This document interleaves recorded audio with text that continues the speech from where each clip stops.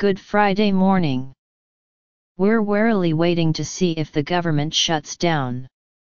How Goldman Sachs alumni churned through the Trump administration. And how bad did things at Uber get under Travis Kalanick? So far, the markets don't seem bothered. S&P 500 futures were up this morning. Will that change as the Senate looks deadlocked over the House's stopgap funding bill? Democrats so far appear united on wanting a permanent shield for the young immigrants known as Dreamers, something C.E.O.S like Tim Cook and Steve Schwartzman support, and Senate Republicans need 60 votes to pass the funding bill. What's in the House measure?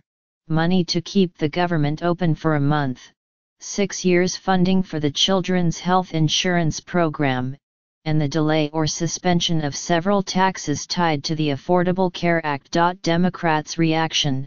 House Minority Leader Nancy Pelosi said, "This is like giving you a bowl of doggy doo, put a cherry on top and call it a chocolate sundae."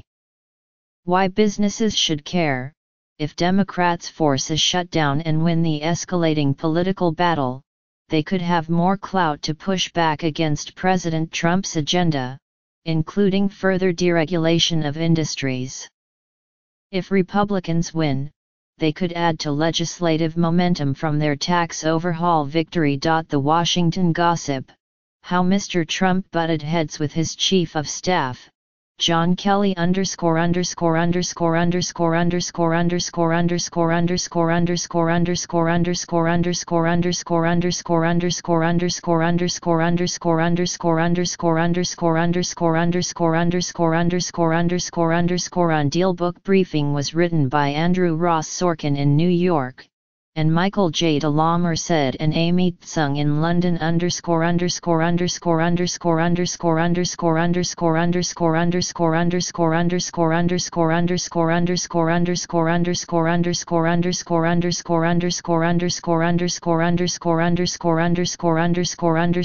Powell is gone. So is Steve Bannon. Anthony Scaramucci was barely there. And soon, Gary Cohn is expected to leave. What was expected to be a big contingent of Goldman Sachs alumni in the Trump administration is down to, primarily, Stephen Nookin. Here's what Newt Gingrich told Jim Stewart of the NYT. The Washington fly-around the Senate is weighing whether to clamp down on Chinese acquisitions of U.S. tech companies. Axios. The White House is considering appointing John Williams, the head of the San Francisco Fed, as vice chairman of the Federal Reserve, according to unnamed sources. Meanwhile, a vacancy at the New York Fed has given critics of Mr. Trump hope of being able to partially counter the president's economic agenda. WSJ, NYT, Mick Mulvaney, the interim head of the Consumer Financial Protection Bureau, sought precisely $0 for the agency's budget this quarter. NYT, could the tax law and companies like Apple that are repatriating cash boost the dollar? CNBC, pretty rough, according to Bloomberg Businessweek's latest cover story. Here's a detail about Mr. Kalanick's apology to Faiza Kamal, an Uber driver with whom he had had a heated, and videotaped, argument. Still, Mr. Kalanick is doing okay in some respects. He's officially a billionaire after a consortium led by the SoftBank closed its $9.3 billion investment in Uber yesterday. SoftBank is already questioning Uber's direction. A senior executive at the Japanese tech giant, who is set to become an Uber director, is already challenging the ride-hailing giant's strategy of worldwide domination. It should focus on its core markets in the US, Europe, Latin America, and Australia, Rajiv Misra told the FT. Mr. Misra insisted that his suggestion wasn't about cutting losses but about focusing on promising areas for growth. On Twitter, our colleague Mike Isaac had, shall we say, a toughly worded assessment. Carl Icahn he wants Xerox, of which he owns a 9.7%, to renegotiate a joint venture with Fujifilm. And if the board won't do it, he wants them replaced.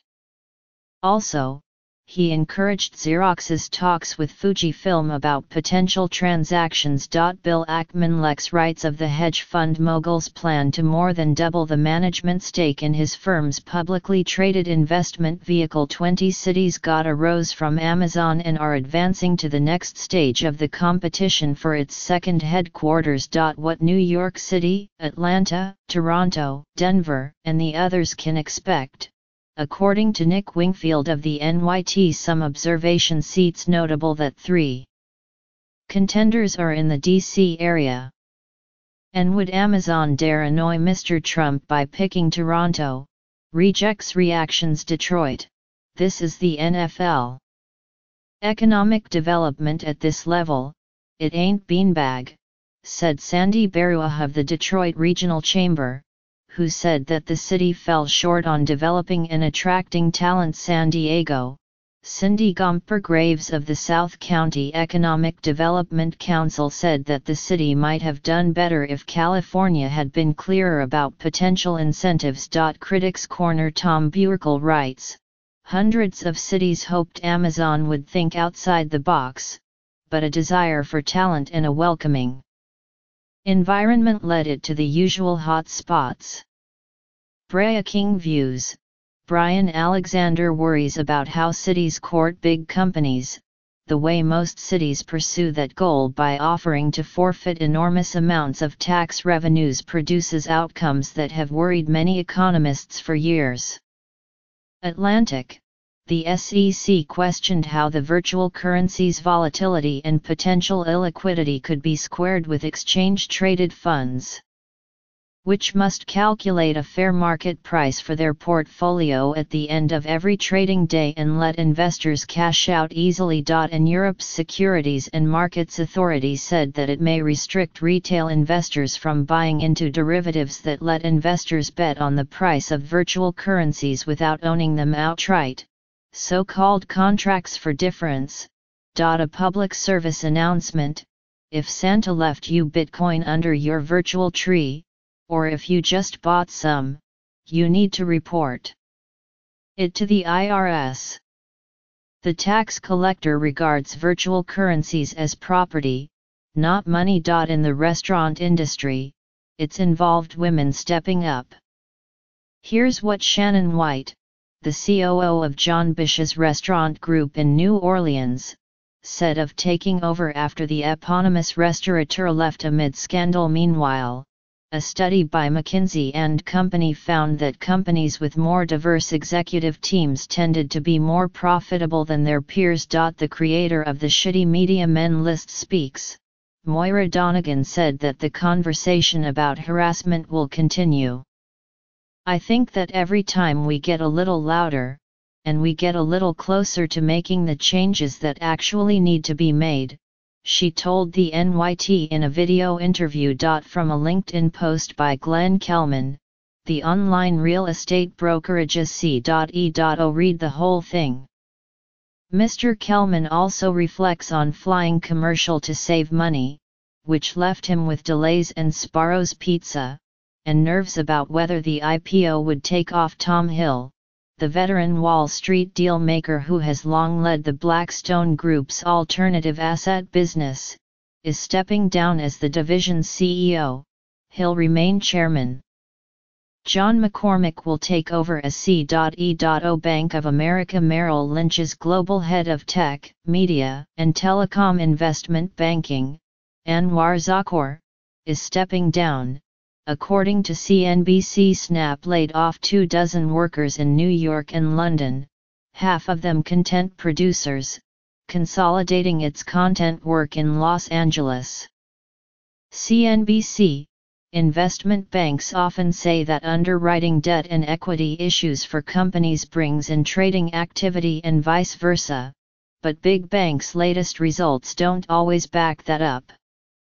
NYT, IBM's revenue grew for the first time in 5.5 years, but not enough to erase industry analysts' doubts.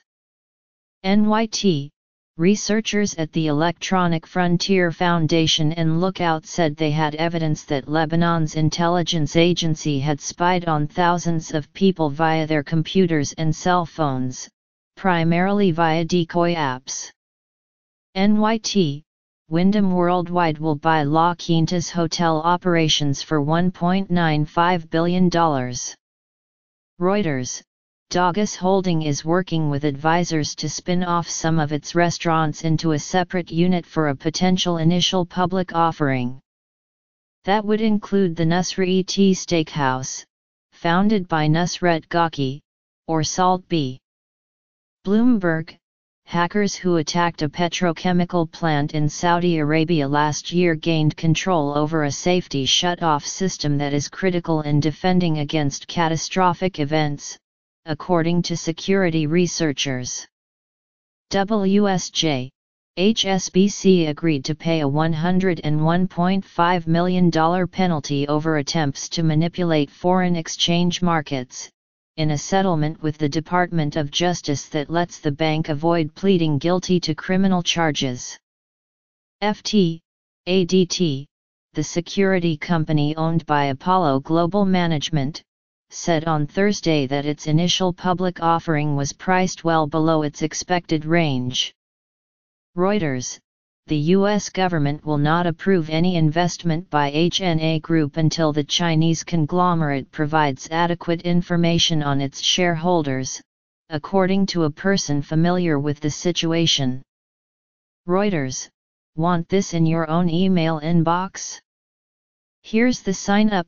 You can find live updates throughout the day at newyorktimes.com/dealbook. We'd love your feedback. Please email thoughts and suggestions to bizday@newyorktimes.com.